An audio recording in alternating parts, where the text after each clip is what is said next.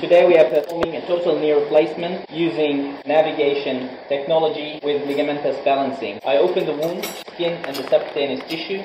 This layer, called the Colles fascia, it's a very important layer. I take it off separately as it can be used as a good layer to be repaired after the closure. I do medial parapatellar approach. I incise the tissue inferior to the patella vertically. I use sharp dissection in this approach until I get to the joint. We remove some of the fat. This is a varus knee, which is presenting the majority of osteoarthritis of knee. I use a Holman medially to identify the medial structures at the proximal tibia. I gently dissect the tissue subperiosteally. You can see there is a significant amount of osteophytes. I then reflect the patella, and with gentle flexion, you can see the patella is reflected laterally. I remove the fat pad. Gently removing the fat pad would cause no damage to the patella tendon. Be mindful of lateral genicular vessels. At this level, there is an anterior branch that would bleed. This operation is performed without the use of tourniquet. Holman retractors, I position it at the back of the knee, and a second one medially, just under the medial collateral ligament, and I gently dislocate the knee anteriorly. It's very important to protect the medial collateral ligament. The deep part of the medial collateral ligament will be sacrificed. The ACL will be sacrificed, so as the PCL. I remove the osteophytes using a saw. You can see here we removed all the osteophyte from the medial proximal tibia. We reduce the knee and attend to the femoral side. I use a saw to remove the osteophyte from the femur.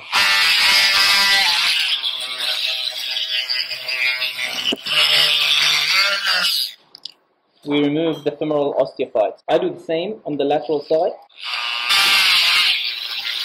We have to dissect the PCL in order to achieve full balancing. We then move to patellar resection. I perform freehand patellar resection.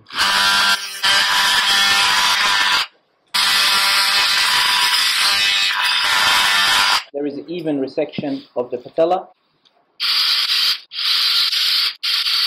Now that all the bony preparation has been achieved, we move to the navigation guide. I choose separate incisions for the navigation guide.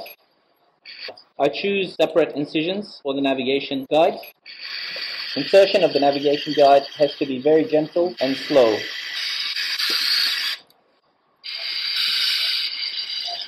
We insert the navigation beacons. We make sure that the beacon is registered by the computer in all angles. This is very vital to proceed with the surgery. We start with our navigation registration. First is the posterior medial condyle, lateral medial condyle, anterior surface of femur, medial tibial plateau, lateral tibial plateau, ACL insertion, medial malleolus, lateral malleolus, the center of the ankle, and then the hip center.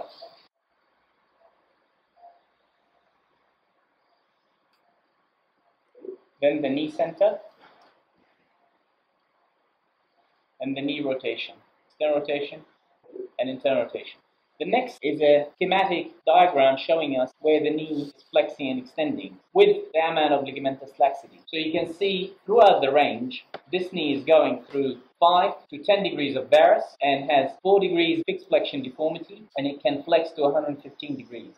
With taking these measures, the computer will calculate how much resection we have to perform. We start our bony cuts. First, we position our retractors to protect the soft tissue. It's a tibia first ligamentous balance knee replacement. The resection is around 9 millimeters from the lateral side, 6 millimeters from the medial side, and 0 varus valgus, 0 slope. We perform the tibia resection. We check the amount of tibia that we resected. The amount of tibia resection is sufficient. The resection is exactly as we wanted it. Now we move to checking the femoral distal section and identify the varus valgus of the distal femur. And it looks like it's 4 degrees valgus. We move to the femoral sizing, which is dependent on the anterior surface of the femur, and it's reading around 5. The next step is moving to the ligamentous balancing section. The knee is held from the heel, and we gently balance by stretching the lamina spreader gradually until we get the amount of tension that we require. This is a field procedure. I'm happy with that. Then we do the same balancing in 90 degrees of flexion. This next step is very important. The screen looks very messy, and as you can see, it gives us the size of the implant, the size of the meniscal spacer or plastic, the distal cut of the femur, the orientation of the distal femur in extension, the amount of cut medially and laterally in the distal femur, the amount of cut from the tibia, the flexion of the femoral component, the rotation of the femoral component, the balance in flexion between the tibia and the femur, and the amount of cut of the posterior condyles of the femur. All of these are taking into account the bony resection as well as the ligamentous balancing. Though this screen looks like it is well sized, I don't have much room to play with. So I will decrease the size of the femur to size 5. This will open the gap in flexion. As you can see, there is 6 millimeter gap. I will increase the femoral cut by 2, so that will increase the distal cut to 2 millimeters. I will flex the femoral component to 3 degrees, and that will decrease my flexion gap. This will give me a much better balancing with less size femoral component than size 6, as in my opinion size 6 will be overstuffing this, considering that the patient is a female. The reason I chose to have smaller size femur is because of my preoperative templating and intraoperative sizing of the femur. This patient will be more suitable to have size 5 component than size 6 on the AP dimension as well as the mediolateral dimension. We move to the next step, which is the femoral resection. The cuts are telling me that the distal femur cut is at 0 level, flexion at 3 level, and the gap will be 1 millimeter.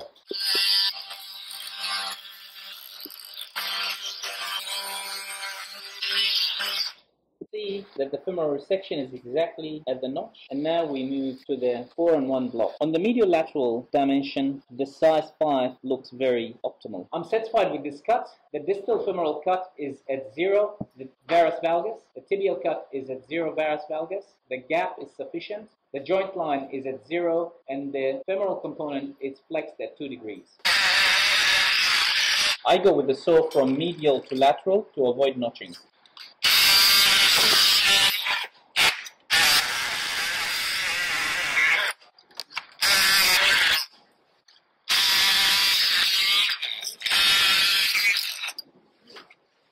Final step, we remove the bony cut, we remove the posterior osteophytes.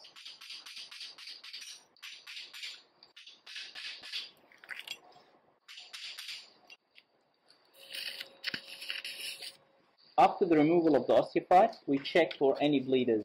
So I gradually take the knee into extension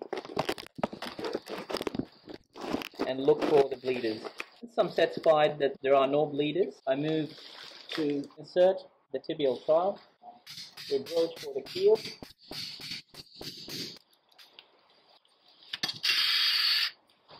The femoral trowel is inserted next. And finally the spacer. The patient's knee flexion extension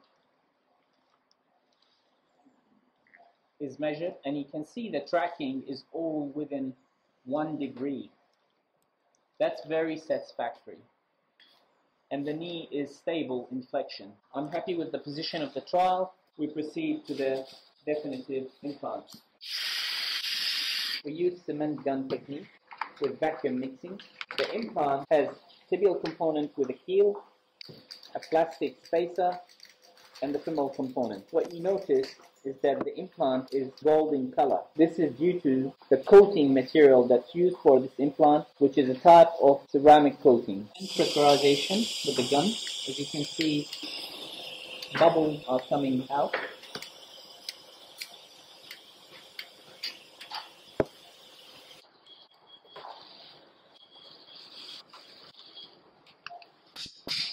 The tibial component is impacted gently. The excess cement is removed. The tibial surface is clean from any kind of splatter of blood and debris. And then the plastic component is inserted. The knee joint is reduced. All of this process is well done without the need of using a tourniquet. Tourniquet application does not add any benefit, in my opinion, to this procedure unless there is excessive bleeding. Considering the risks associated with tourniquets. The femoral component is then inserted.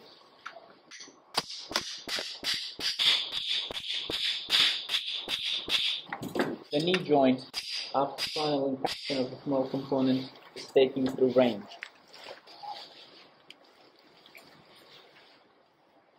Removal of excess of cement is performed. Then we move position the patella.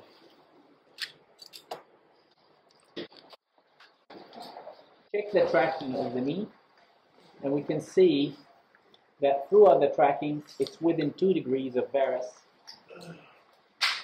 to 0. This is very good tracking of the knee. Closure is a standard wound closure, watertight to the capsule and the other layers. Thank you very much.